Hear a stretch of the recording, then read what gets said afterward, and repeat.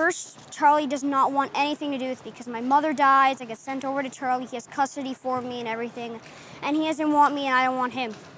And it turns out that we have something in common, which is we both like robot boxing. The coolest thing on this film is the robots because they are just so big and they actually made real robots, which is the cool thing. We act with real robots.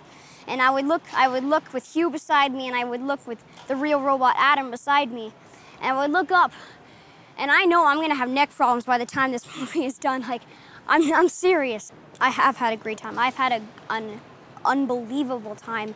This whole crew, Hugh and Sean and everyone here is just such a great person and so great to work with. I'm having fun on this film, yes.